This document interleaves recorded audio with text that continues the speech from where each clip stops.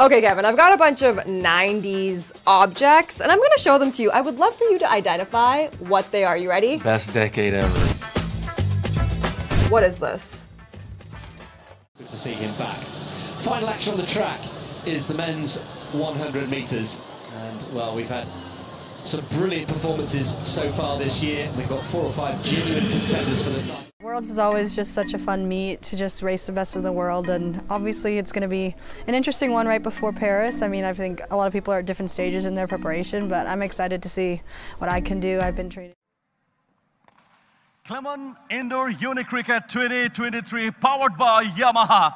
This is another brand new season, and welcome to season 7. And this is You know, last year was my first time being able to be in like the top 3 in almost like every race that I was in. I was in the race in all of them. So obviously I want to upgrade those medals. I want to keep improving, keep getting.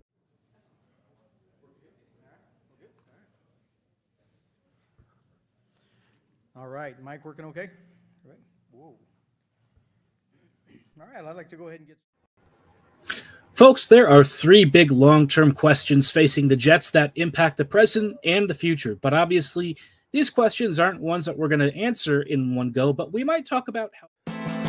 La route vers le succès de Catherine Beauchemin-Pinard aura été longue et difficile. Aux Jeux de Tokyo, la Montréalaise gagne son combat pour le bronze et devient, à 28 ans, la première judoka québécoise.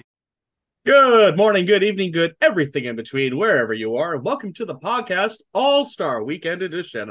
I'm your host, the lovable Jimbo Bernicki, and I'm joined today by my favorite co-hosts in the world.